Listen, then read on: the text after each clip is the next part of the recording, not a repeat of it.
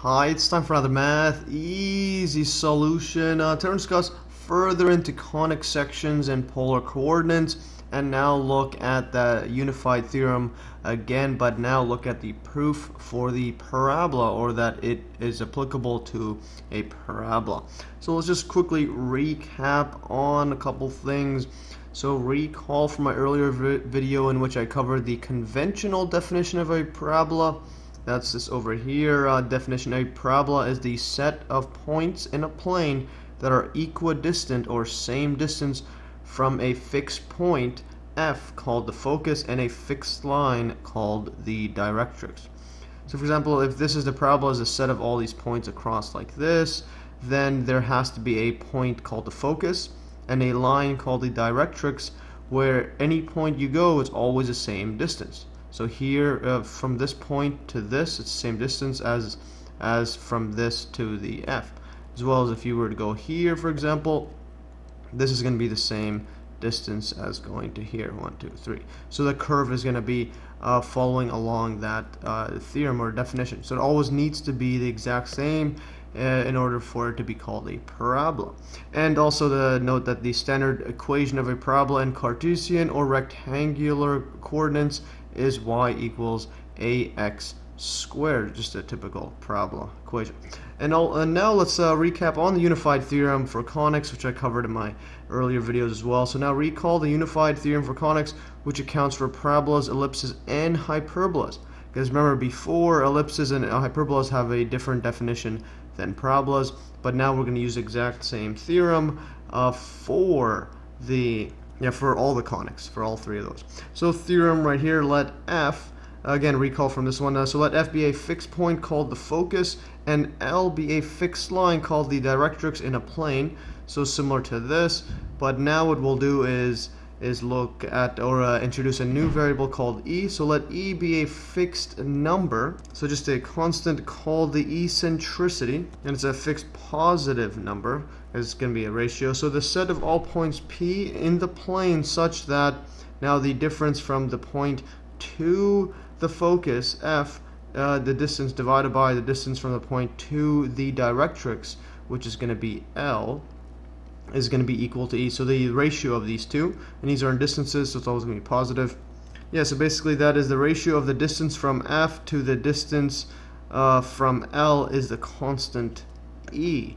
So in other words, over here you could see if these are equal, the ratio has to be equal to 1. In fact, that is a proof in of itself. So this is going to be a conic section. That's the theorem.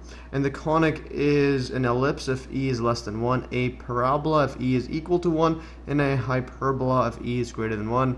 And again, MES note, the eccentricity is always positive since it is just the ratio of the distances. And I'll prove this theorem for ellipses and hyperbolas in a later video, so stay tuned. And here again, the theorem is illustrated below. So you have the directrix line like this. You have this curve across there. At any point P, the distance from that to the focus is going to be PF. This distance PL, and the ratio PF over PL equals to E.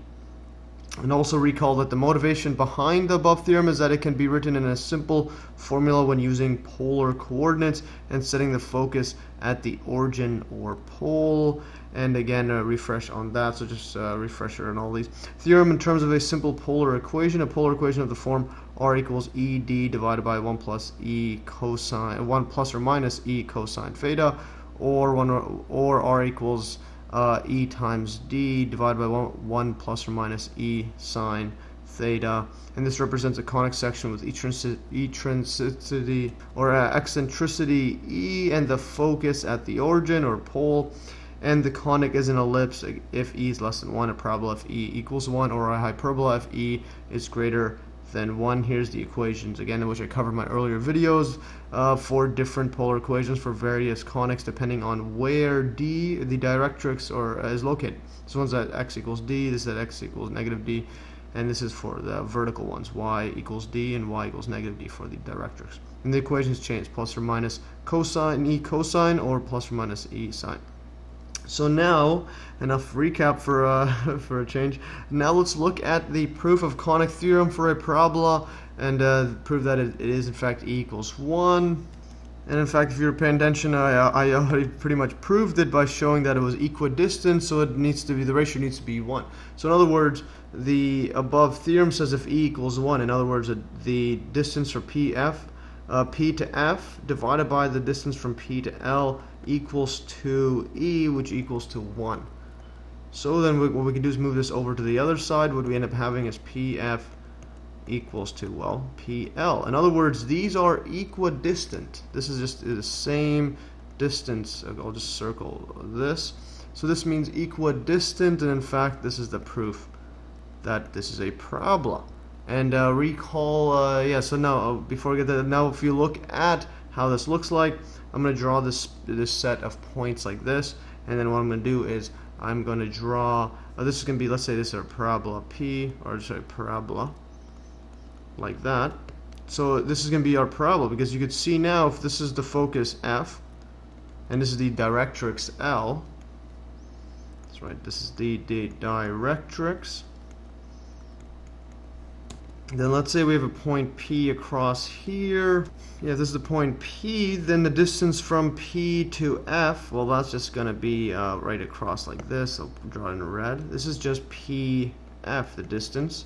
And then this one, distance from here to here, is going to be P and L. So this is the directrix line L. And then these are just going to be equal to each other. So in other words, this is equal to this. And likewise, if you were to go across here, anywhere you go, this is going to be equal, and so on. Let's draw this a bit straighter like that, and it's perpendicular because the closest distance to it. Yeah, it's going to be perpendicular. And again, this is exactly the same as my earlier definition.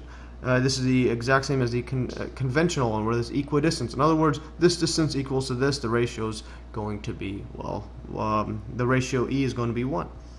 So there it is. That's all we have to do. It's pretty simple.